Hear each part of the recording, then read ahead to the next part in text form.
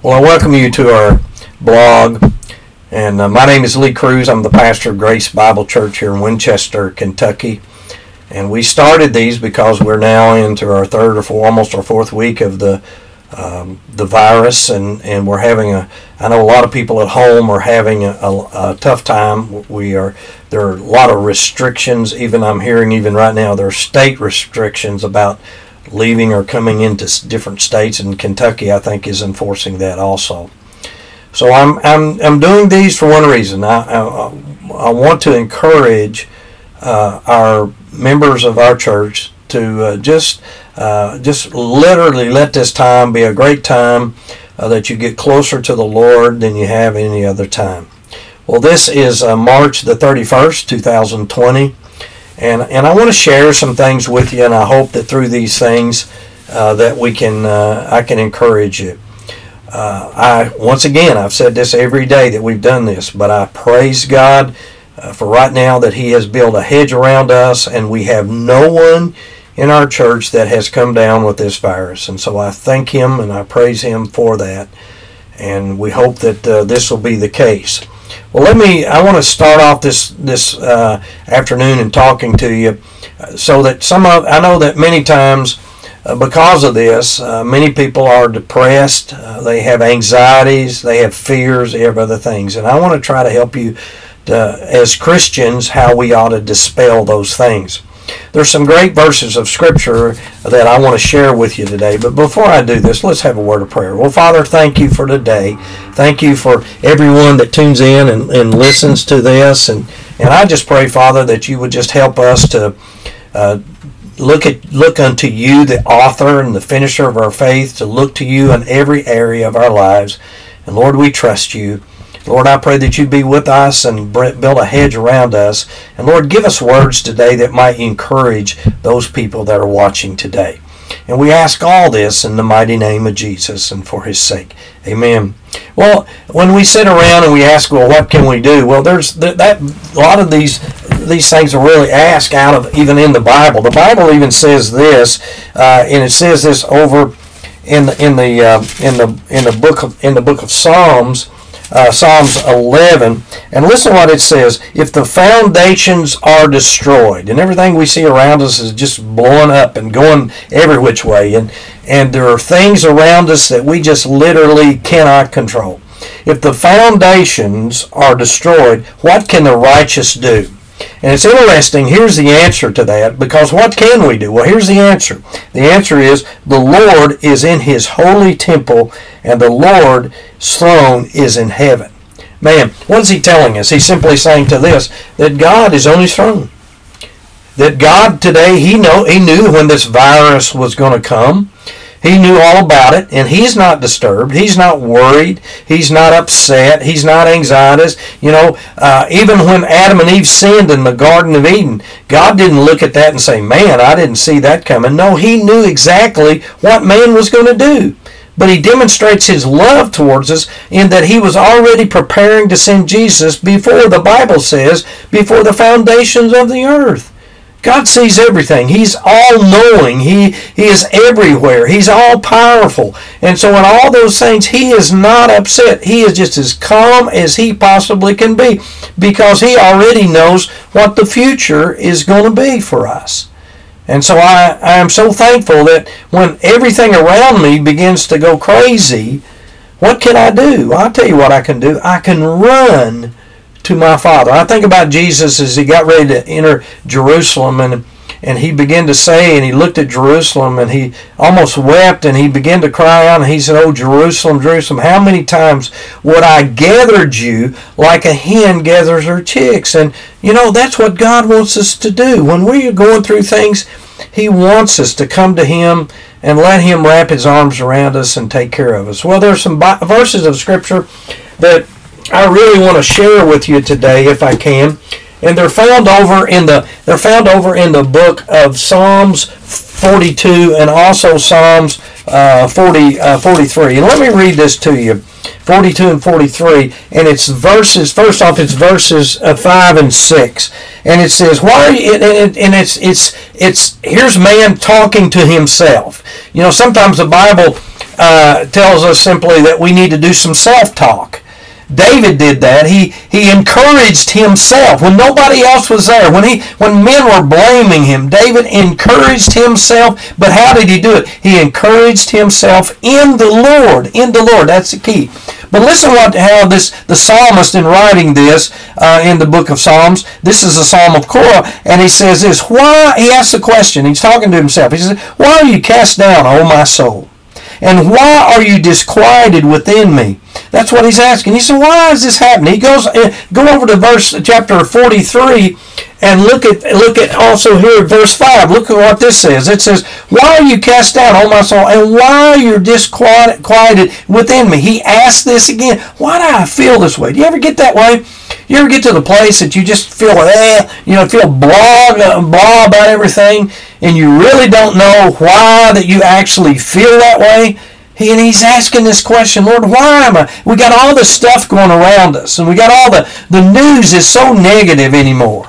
And I have a hard time watching the news, and even whatever channel I think that is going to give me the closest to the truth as it can be, I have a hard time watching that because of those very things that God is looking at us and telling us many times. Those are the things. And the Bible tells us over in the 4th chapter of the book of Philippians, one of the things, here's what it tells us to do in these times, especially in these times of real trouble that we are going through. And listen what it says in chapter 4 of Philippians, verse 8. It says this. It says, "Finally, brethren, whatever things are true, whatever things are noble, whatever things are just, whatever things are pure, whatever things are lovely, whatever things are of a good report, if there be any virtue, if there be anything praiseworthy, meditate on these things." One of the reasons I think that we end up feeling bad many times is simply because we place in front of us, or we listen to things that bring us down. And if I stay in that stuff, if I listen to bad things all the time, if all I ever hear is negative, no wonder there's some people that are depressed. They need to change their whole thing of what they hear, what they allow into their life. One of in the book of Romans, it's chapter 6, I think it is. There's a great thing over here that simply says this to us. It says, and it uses the word obey. In chapter 6, verse 16, it says, "Do you not know that to whom you present yourselves slaves to obey, you are that one slaves whom you obey, whether of sin leading to death or obedience leading to righteousness?" Well, it's an interesting thing about that word obey. The word obey actually means, it's a Greek word, and it means hupokaio, and here's what it means. It means to place yourself under. It means to simply, to what you're attentive to, what you're listening to, what you subscribe to. So that's what I would ask you. If you're listening to music all the time that is depressing and brings you down, then no wonder you feel. So I've got to change those things in my life. But he goes on, and here's what he says. He says, after he tells us in both 42 and 43, he asks the question, "Why are you cast down, O my soul? Why are you disquieted within me?" Then he gives you the answer. He says, here's what I'm going to do. He says, hope in God. Hope in God, for I shall yet praise him for help of his countenance. And then he says this also in verse 6, "Oh my God, all my soul is cast down within me. Therefore I will remember you from the land of the Jordan, and from the heights of Hermon, and from the hill of Mizar." Now, he says this also in 43. He says the very same. "Why are you cast down, on my soul? Why are you disquieted within me? Hope in God." I look to God, who's my source. My source is not Washington, D.C. My source is not Frankfort, Kentucky. My source is not politicians. It's not the leaders of this country. I pray for them, and I pray that we have wise men that would give themselves over to the counsel of the Holy Spirit, that they walk not in the counsel of the ungodly, and that they avail themselves of the strength and the power of the Holy Spirit, that they'll know what to do. But yet in that same thing, I'm praying for them, but my source is in Jesus Christ. And so Romans 10:11 says this: "Whoever believes in in him will not be put to shame. Boy, then there's been times in my life when the Lord laid something on my heart and asked me to really launch out in faith and to do something that was sort of extraordinary. At least it was for me. And I remember thinking, what if I fall flat on my face? And I remember reading in Scripture where the Lord told me that if I would trust him, that he would not let me be ashamed. And I believe that's the very same thing with you and I. When we trust him, he's not going to let you be embarrassed. If you go around you telling people when they say, how are you getting through all this? You say, well, I'm just trusting the Lord. I'm walking with the Lord day by day. I'm looking to him. I'm trusting him. Let me tell you something. The Lord's not going to let you be ashamed. He's not going to let somebody come back and laugh. They may laugh at you, but if that just means, Jesus told us, when men shall revile you and persecute you for my name's sake, rejoice and be great, for great is your reward in heaven. So we win either way. But I don't think the Lord's going to let you be embarrassed or that he's not going to honor your trust in him. I believe he'll do that. And so it tells us whoever believes in him will not be put to shame. And so David wrote this. He wrote this in Psalms 34, verse 10. He said, the young lions lack and suffer hunger, but those who seek the Lord shall not lack any good thing. They shall not lack any good thing. And man, how really great that is, that we're not going to lack anything.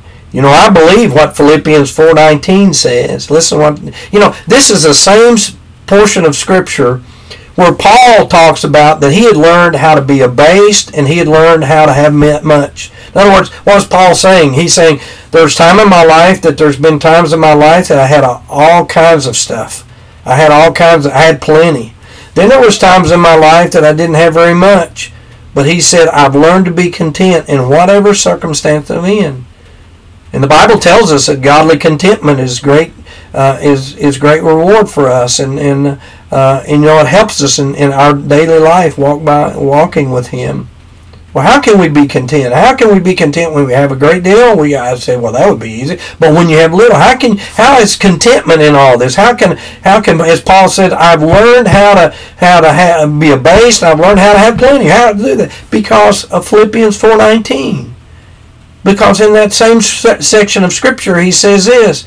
He says, my God shall supply all their needs according to his riches in glory in Christ Jesus. Well, what's his riches and glory in Christ Jesus? My Father in heaven owns the cattle on 1,000 hills. He doesn't want for anything, and he will not let us, his people, want. We read that verse of Scripture, I think even yesterday. I've been young and now I'm old. But I have not seen the righteous forsaken, nor his seed begging bread. I believe that in this time of this coronavirus that we are not going to suffer. I believe that God is going to pull us out of this and take care of us if we will just but trust him. Now, here's the thing I want you to see in all this. As we read these things together, one of the things that C.S. Lewis one time said, he said this. He said, when you're discouraged and you have doubts, you don't abandon everything, he says. You step back, or you take 2 steps back, and then you begin to survey the surroundings, and then you go back to the Word of God and allow the Lord to speak to you through his Word.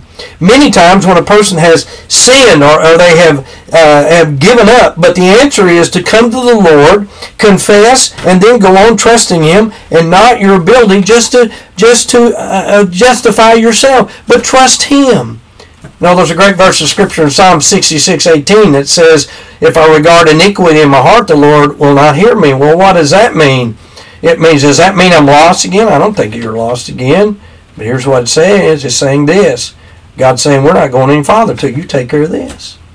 That person that you need to forgive, that person that hurt you and you're having a hard time forgiving them, that thing that's in your life, that unpaid bill, whatever it might be, that God has put his finger on, and he's saying to you, give me this, and you have not done that. I believe the Lord is saying to us, we're not going any farther until what? You take care of this. This is holding back everything. You can't neglect that. So the Lord does that. Well, as I read these verses over in Psalms 42 and 43, here's what I come to a place that I understand. The first one that I read in 42 is future.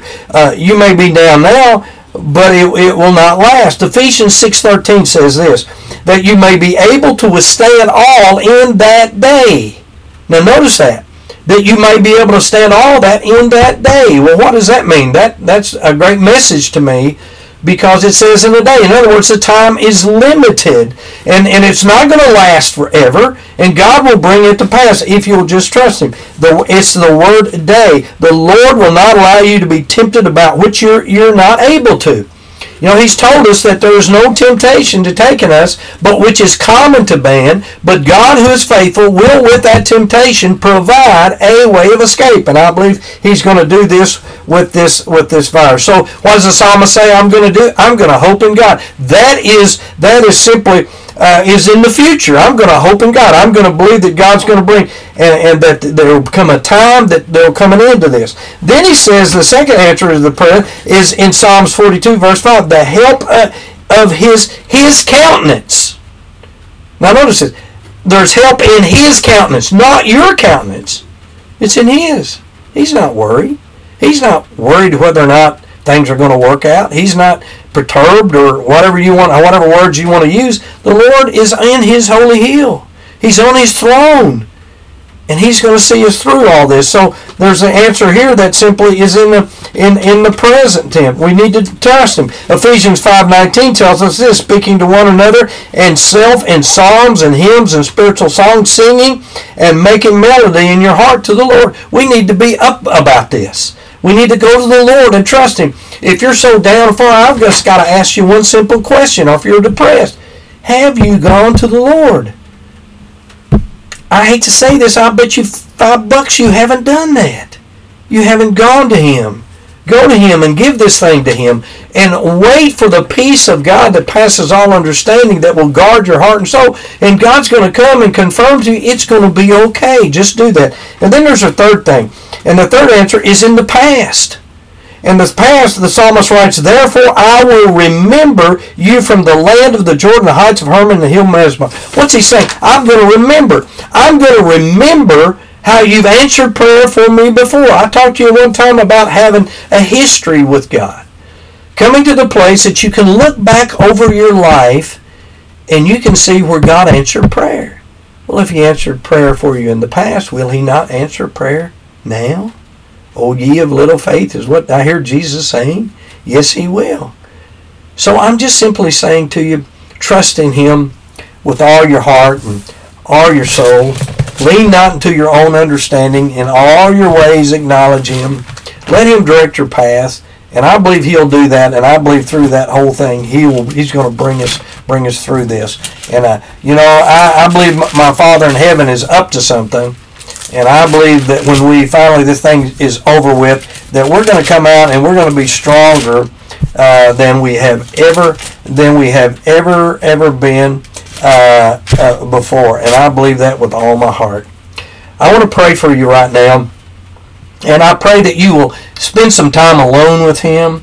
Talk to Him. Whatever problem, whatever you're worried about. Are you worried about your finances? I know there's a lot of people that they're telling us right now that the chances of them being laid off. Some people don't know how they're going to make it. Some people, I talked to one lady even today that's in a senior citizen home, that they're basically in their rooms and they can't even hardly come out of their rooms. And so I know this has got to be hard. So let me do this with you. Let me pray with you right now, okay? Well, Father, I come and I'm praying for those, Father, that you know about and I don't even see. But Lord, I lift them up to you. Those people that are stuck in a room or stuck in a home or wherever they are and they can't even get out. Lord, their daily routine has just been so upset, and Lord, they don't know what to do. Some people maybe are so alone that they have no one to get them groceries and other things. And Father, we've had people in our church to call me and say, Lee, let me know if there's somebody that needs groceries or whatever that we might be able to help. And I pray that they would do that, Father, that we might be able to help them. Oh, Lord, get us through this thing. I know that you will. But help us to look to you. May this be a great time, Father, that when we be like Peter, that when he was walking on top of the water, not when he's beginning to sink. You know, the Lord could have saved him when the water was at his ankle, but he waited until he got down to his neck before he ever cried out, Lord, save me. And I think that's the same way we are, Father, that we want to wait till the last minute before we really cry out to you. But, oh, Lord, how you care for us. And Peter even wrote this. What did he write? He said that the Lord knows how to resist the proud, but give grace to the humble. But he also said, casting all your care upon him, for he cares for you. So, Lord, may we humble ourselves down in this time. May we look at our life and take a real examination of where we are in you. Lord, the day's coming very soon when Jesus is coming. Oh, I pray, my friend, that you'll realize this. Well, I know Peter said in the last days there would be those that would come, scoffers would come, saying, where is the promise of his coming? And they said, for things continue on as they are. Well, let me ask you something. Are they continuing on right now as they are? Have you ever seen a world pandemic like this that's gone all over the world? Have you ever seen it? Oh, I know there's been great plagues and other things in certain parts of the world, but have you ever seen something that has affected the entire world? So may I say simply to you before you start saying, oh no, that's they've been saying that for years. No, things do not continue on as they are. God is in his throne. He's getting ready to come. And my hope and my prayer for every person that's listening to me today, you'll get ready. How do you get ready? You get on your knees and you cry out to the Lord and say, Lord, I need you. I can't make it without you. And I can't make it without Jesus. Oh, Lord, I pray that you be with us, guide and direct in everything we do. And we ask all this not in a weak name, but we ask this in the mighty name of Jesus and for his sake. Amen. God bless you. I hope that things are going well. Those in my church, or those people live in Winchester, if there's something I can be of help, just encouraging, you call me. I'll be glad to talk to you. You can call our church or call me whenever, and I'll be glad to talk to you over the phone, whatever we got to do. The Lord loves you. Don't get down. Keep your head up. We're going to get through this. And may the Lord bless you, and we'll be ready maybe to talk to you tomorrow. God bless you.